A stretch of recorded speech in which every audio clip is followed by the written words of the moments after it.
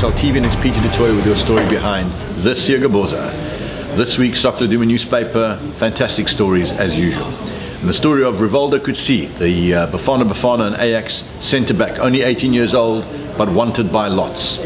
Now, we can tell you categorically, as you know, we've reported before, he went on trial at Ajax Amsterdam, and there is interest from Ajax Amsterdam, but we can also tell you, as per the story, he's definitely been discussed in the corridors and offices of Mamelodi Sundowns and Kaizer Chiefs.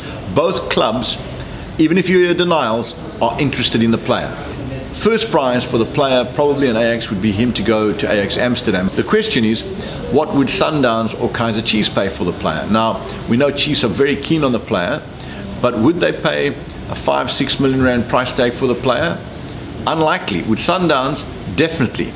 The chances of Rivaldo Coetzee playing at Ajax Cape Town next season are looking slim. Watch the space.